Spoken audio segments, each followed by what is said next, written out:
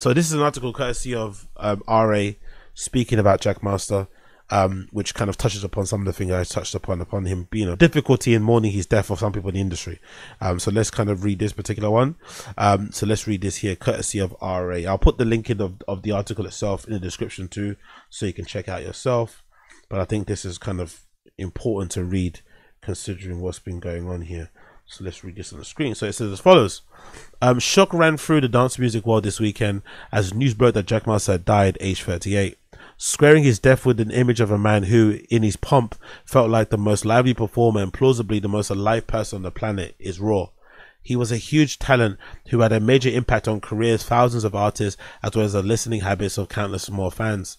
But talking about Jackmaster necessitates a complicated and, for those who counted him as a friend and associate, traumatic negotiation between competing memories. There are two Jackmasters in the public eye. We owe it to him and ourselves to be real about that. There is Jackmaster, aka Jack Reveal, one of the most magnetic DJs and on-the-money tastemakers that the UK has ever produced. Loyal to a fault, who went out of his way to offer a leg up to seemingly everyone he met. People adored Jack. And by the way, that's a point that needs to be emphasized. There is a real lack of that nowadays. He was one of the few that did it, and did it with enthusiasm, and did it without expecting anything back. Legitimately put a lot of people on, connected people, like really was about that life. So RIP to him. There's also a superstar DJ, Jackmaster, whose golden boy status evaporated after a high profile incident in the summer of 2018 where he admitted to sexually inappropriate behavior while blacked out on GHB. Following that, a significant number of people backed away. Again, those people are the worst, to be honest. To nullify the highs and to minimize the lows, smoothing the extremities of a rollercoaster life into a palatable pace now that he's gone, it's not true to actual Jack Reveal. As a generation of musicians and clubgoers grow old, to lose a masthead who was responsible for soundtracking those golden years, forging a huge volume of connections and opportunities as he went on, is wrenchingly sad. Here is a clear reason why the bulk of eulogizing posts and assorted media, both selfies, tour highlights and afters clips, pains to the Incredibles era conclude around the same period. How to sympathetically get your arms around somebody whose memory harbors both joy and pain. What could he have done differently? What could we have done differently? Understandably, most don't have the energy to put themselves through the ringer right now. The paralysis of just get to a point, brother. Across the weekend, I heard from thousands of Reveal's friends, fellow musicians and well-wishers across the globe, as well as those who did not know him, whose primary obsession with him was his bad behavior. In private conversations, no matter the stance or proximity, a similar takeaway emerged. The heaviness was being intensified by a lack of adequate language to express grief, reflect on Reveal's life, so there's a step forward in navigating this together. If you were a participant in a club scene roughly in 2016 to 2018, Jackmaster was an icon, sporting a highly time and place quiff and a sharp wit. He was a pure box office. Through Numbers, the label he co-founded, Reveal had a direct role in some of the most country's best music, from Sophie, Glass Swords, Backs and beyond. To watch Reveal tear through a quadruple reload of Rusty's then unreleased Ultra Fizz in 2011 seemed, without embellishment of rose-tinted specs, to be the apex of DJing as entertainment. And also remember, Jackmaster came about at a time where he was, I think, he was about during the peak, or the peak era of Boiler Room, when it first started, like, you know, when Boiler Room was like webcam. That's when he was about, you know what I mean? Pure webcam time. So you have to give this guy a lot of credit for that shit. You have to give this guy a lot of credit for that shit.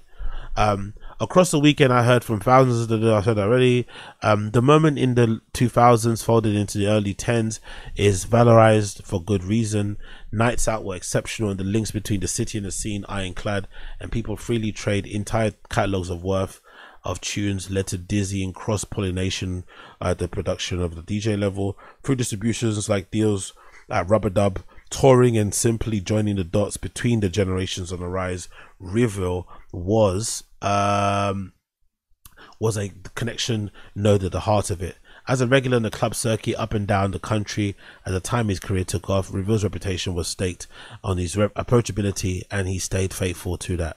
Here was an increasingly famous person who could interface with passion who could interface with possessing insane patients for having their ear chewed off, responding to fan DMs, or passionately debating Laurie D and Sheila E on socials and forums. It didn't hurt that he was charismatic, illegitimately very funny, and at a time many big league DJs telegraphed self-seriousness.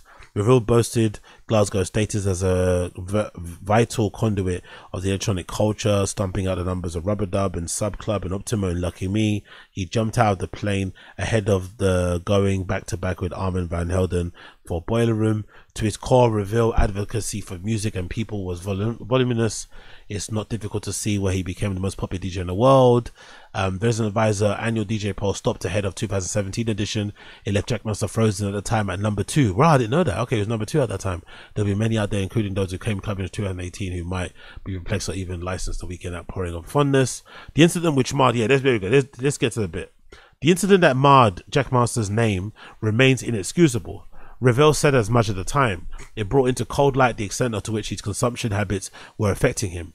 The sour note, is that many cheered on the indulgence as an extension of his aura, sashaying through the city after city and festival after festival, like a gadabout hovering up pints and extracurriculars. I don't think that's true. No one was making excuses for his behavior. Everyone said it was terrible. People just thought the reaction to like completely excommunicated from the scene forever was a bit extreme. That was it, especially when the people involved had forgiven him and they were okay with it. Like, the police were meant to be involved. The people involved, the people that were affected, the actual quote-unquote victim said, no, we're fine. We forgive the guy. The festival forgave him. They put out statements. Everybody seemed to be okay with the situation. He went, I think, to rehab, disappeared for like a year, and still everything didn't go back to normal for him career-wise. That seems a bit out of order to me. Misdirection around what took, especially because there was no other, I don't know, maybe I would have felt different if he had like a catalogue of those offences. Okay, then get the fuck out of here, you're weirdo. But it seemed like it seemed like on paper, again, talking from the outside in, that was a one-off situation. If that's the case, then like, you know, extend some grace to the guy. Misdirection around what took place at Love Saves the Day made the situation worse. Without relitigating the specifics, rumours swirled for an entire week that repurposed Revel's behavior as little more than another cheeky notch on the belt of a sesh king. It was a callow way. It was a callow way to deal with sexual impropriety. It's hard to know the outcome of a frank mea culpa being delivered from the start, but for those with a professional duty to the care to leave the situation simmering in the comments was a dismal approach to handling public welfare. By the time full details emerged, the fiasco had become so inflammatory that no one was in a charitable mood. Reveal built his career different lane, but his public image was now no great repair. That is kind of true though. I do remember that is kind of true. When it did come out, the DLs weren't there, and maybe people were going out of their way to make it sound like it was a cheeky thing. And then when the DL did come out, it sounded kind of serious, and people kind of started to reverse course. So, I don't know, man. I still think being excommunicated from the scene for that was a bit extreme, man. Especially when you think of people in the scene nowadays who are legitimate R-worders, who are still getting booked and stuff. Like, come on, man. The act took place in a parallel to conversations around equalizing initiatives and safety practices, which began changing dance culture for the better. Yeah, that's what I said before. I think the timing of his offense was just really bad. He did it at the time when people were kind of being fed up with that kind of like image of a DJ, that kind of, you know, machismo, alpha, cisgendered, whatever DJ guy, right? Like the Jamie Joneses, the Seth Chocklers, all these kind of people. People had kind of grown fed up with those guys, and they wanted a different thing on the lineup. They wanted more girls, they wanted more diversity, they wanted younger people, they wanted, you know, less sex pest. So I think, unfortunately for him, that event just was bad timing, you know? Unfortunately, there was a kind of a changing of the guard, changing of sensibilities, and he obviously paid the price for it. That was, as the victim statement noted, the entire point of Reveal fronting up publicly. This wasn't smoke area chit-chat. Reveal addressed it, apologized, sought to get clean and paid professional price. He attempted to go down a path of rehabilitation that many in the industry would not tread. To mumble obliquely now about the intermission between Reveal being legend in the scene and someone many could turn out from is disingenuous. Grappling with all this is uncomfortable, yet it doesn't compare to the distress of those affected. nor the women who may have felt unsafe in Revel's company thereafter, or anyone who subsequently questioned the allegiances and blurred morality of men they previously trusted. The truth is that many of the promoters, artists and writers and industry professionals posting tributes over the past 48 hours either deplatformed or disengaged from Revel after 2018. Maybe that's you, and it'll be a facile to pretend it wasn't RA too. Exactly. So for it's even worse for RA, because RA went out of their way to kind of excommunicate the guy, and they are the masters at picking and choosing. They are the kings and queens of picking and choosing who deserves forgiveness, who deserves to be chastised, who deserves to be ignored. It's really fucking unfair and fucking shit. I'm not gonna lie, which is why I kind of like the DJ poll and why I wanted to come back. The DJ poll was the most democratic bit of media in dance music, because the fans who actually go to events could vote for the DJs that they liked, and then they could kind of, you know, give them the reward of being voted in top DJ.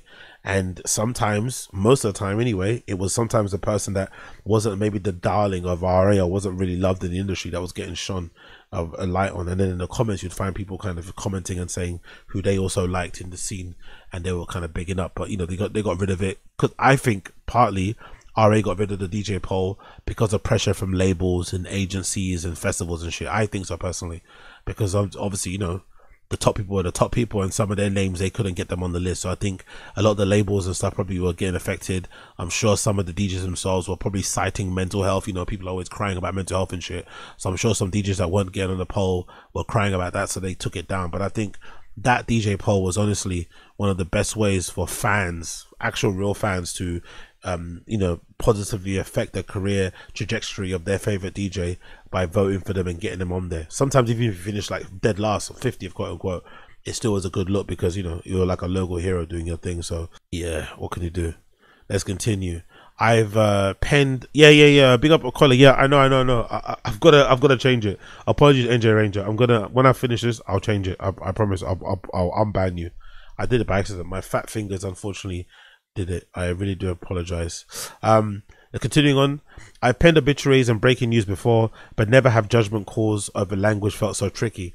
There's a jarring chasm between warm souvenirs of a man I owe a great deal of early career work and aesthetic dance floor outings to, and the starkness of the timeline. They may be still disquieting developments to follow. Reporting in the midst of a posthumous reckoning with an artist's reputation is a collision of competing perspectives, and no one is infallible when trying to land the neatest version of history, not least RA. I don't think many of us in music had chance to satisfactorily navigate the complicated feelings about Revel's legacy. We just suppressed them. No, you didn't suppress them. You guys negatively affected his career. You took food out of his mouth, maybe affected his relationship with his family, friends and everything, and probably in some ways contributed to his death, unfortunately. You know, that's everyone has to play a role. Everyone has to play a part in it. It's like when that lady from fucking Love Island, you know, unfortunately unalived herself. Everyone on social media pretending like, you know, what the stuff that they said about that presenter didn't kind of, you know, lead to her maybe doing that. It was, you know, was also being incorrect as well. It's like, no, you played a part too. You have to own up to it. It is what it is. It ended obviously really sad, but you have to kind of be honest and have some level of awareness and responsibility of the part you played. It continues. In hindsight, there was some uneasy foreshadowing. When I interviewed Ravel for The Art of DJing in 2018, he mentioned substance, hardships, anxiety and compulsive behaviors over a dozen times, and that's just what made it to publication. That interview, which took place only months before Ravel's career unraveled, reveals self-awareness that he was dancing dangerously close to the edge. The quote, it's one of my real regrets that this portrayal of me as a party boy is maybe leading the impressionable young music heads to see and replicate that mentality as a benchmark of cool. Jackmaster is expected to be a guy who is the life and soul, cracking jokes, good time personified. But there's a difference between Jackmaster and Jack Rivel. I can't turn it on all the time. That can be very draining because a long party really takes it out of you at best of times. I've seen quite a lot of DJs fall by the wayside. To say that they're, yeah, exactly. Can you imagine the pressure of that? Imagine you want to be on your best behavior. You go to a rave and then somebody's offering you drugs, free drinks, this and that, you know, like just because you got this persona of being this party boy. So it must have its positive, but the negatives still maybe sometimes outweigh it. It continues.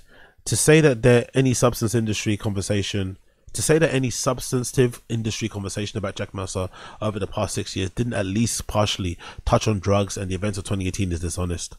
For all his peaks The 2010 scenes was stunned when it came to talking about excesses and self-care. His endurance was legion and a key part to his exhibitionist flair, and I don't think anyone fully weighed up the ramifications of a larger-than-life persona which took him to the top. And there is a lack of responsibility and lack of accountability, lack of kind of adult responsibility about that, isn't it? You kind of laud somebody for their party boy antics, for their larger-than-life persona, for their rockstar lifestyle, then you get shocked at the things that they get up to. It's like, this is some rockstar shit. Sometimes it goes well, sometimes it goes very, very badly. This is kind of what it is. So for people to kind of become puritanical and to get their fucking knickers in a twist and start clutching their pearls when they hear some, you know, some pretty dicey shit about the guy and what he may have done in his private life or behind the scenes, I don't know, it feels a bit disingenuous. It honestly does. But like I said previously, I just think he was unlucky. The timing of what he did, when he did it, the scene changing, you know, unfortunately it ended the way it ended. We live and work and consume culture in a radically different way in 13 years to 15 years ago. The shifting standards of how to talk about accountability and atonement are doubly complex when there's a personal element at play. Questions over how Revell could have more compassionately supported first while he was burning the candle at both ends, and then in recent years on relative detachment, will gnaw away at a lot of people from a long time. There's no easy way to make peace with a tragic arc, but I believe there is a wrong one. That would be to brush it under the carpet. There would be a disservice to everyone, including Revell and his loved ones. Those who look back on Revell's time fondly can feel guilty, conflicted, or even devastated about his death without skirting the material details while striving to laud him. I just think we need to live in a world where people can atone, bro. He atoned. Immediately apologized, asked for forgiveness, offered to hand himself to the police, got sober, disappeared for a year. What more can someone do? He did everything that needs to be done. He spoke about it candidly on camera, in print. Like, god damn. Like, the way they excommunicated him was if he ran away from the situation, refused to apologize, continued that pattern of behavior, cool. But the guy tried. He tried to make things right, and it wasn't enough. It was almost like a one strike and you're out, which is fine. I don't mind. But let's apply it across the board. It's not the same across the board. Some people get 2 strikes. Some people get 7. Some people get unlimited strikes and they're still around. Like, come on, man. He was a real person whose appetite for living took him to soaring heights and dark lows. The breadth of his influence goes beyond his capacity to throw as a DJ. You can measure it at how concrete, indefiable age in a modern clubbing flows through him. Jackmaster personified an era, and partially in response to his actions, progressive dance culture made strides to move past that era. Reading tributes over the past couple of days, there's a profound sense of loss that era to a large extent now rests with him. Beyond grieving the friend and the scene's figurehead, the sadness is magnified by the fact that at multiple points events might have been preventable. Life is complicated, but you have to live with yourself at the end of the day. Revell worked towards that, and recognition we should talk about him honestly. If you want honesty, if you want my honesty, here it is. I'm gutted by all of this, that this story took this path, and that any of us have to write these tributes at all cuts to an extremely deep level. No, I agree. He's right. But I think in general, the really sad thing about this is that we've all kind of learned a lesson, I think, collectively as a scene. And I think, you know, the Seth Truxler, Jamie Jones era, it doesn't exist anymore. Those type of DJs don't exist. That type of lifestyle isn't really lionized or popularized or encouraged, really. And I think it's a good thing. I think we've all kind of collectively kind of moved away from it. People kind of do that sort of stuff behind the scenes still, but no one is encouraging guys to be like sex hounds and sex pests and party monsters to that kind of level. You know, you're kind of maybe allowed to get away with it a little bit more in the LGBTQ kind of gay scene because, you know, they're a little bit more of a hedonistic kind of scene in general. But I think in the hetero kind of dance music world, that sort of stuff isn't really seen as a good thing anymore, which is a good thing because I think there's a lot more women and other people involved who kind of need to be looked after and maybe treated a little bit more differently than the lads would. That's a good thing. And obviously when it comes to Jackmaster's legacy, probably the only way he was going to be remembered positively was if he passed anyway, because there was no path of redemption, it seemed like. But now that he's not around anymore, people are realizing and remembering, oh shit, just how important he was for the scene, how great of a DJ he was. And maybe in his passing, people will now you know, understand, you know, the importance of rehabilitation, the importance of reintegrating people back into society, especially especially if they showed real remorse, if they're trying to do good. I think that's the best way to go about things. And again, this could be different if I'm speaking out my ass, because maybe people know things in the industry. Maybe he was doing more than what was being reported. Who fucking knows? But from what we've been able to know on paper and from what we see on media, it didn't seem like he had a pattern of this type of behavior with girls. It seemed like that particular event was the one that was a bit crazy. He made his apologies. He tried to do, you know, the right thing. It didn't work out, and he basically paid a price ever since then. It's been a long, slow death in a weird way. His career has never really fully recovered from that point, which is a real shame, because, you know, he was a fucking legendary DJ. That's what people are remembering him by. But it has been nice to see. I'm not gonna lie, it's been fucking great to see all the tributes of him online. People just posting set after set after set after set, mix after mix, blend after blend. It's been fucking brilliant to see. So at least people are remembering positively in that way. So big up. Big up Jackmaster. Before we end here, let me quickly read some messages here before I go. Big up, let me scroll up here, see what I've seen. Big up Ruby. We are all flawed and have done shit, so it's all ironic to see people act high and mighty. Exactly.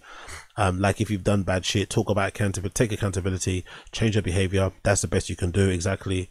Big up Eduardo Madeira. Big up Netwatcher. Haven't heard of, oh yeah, true, Asquith. I spoke about him on my thing, innit? Yeah, big up Asquith, or not big up Asquith. Asquith has disappeared, and also the founder of Crossbreed, the kink party that I spoke about too. I haven't yet. Oh, Asquith had a popping social media, didn't he? Instagram profile. Was it? I think it's Jimmy Asquith, right? What happened to his social media or his Instagram? Because he was quite, I think he was quite popular on Instagram because he was posting all the memes.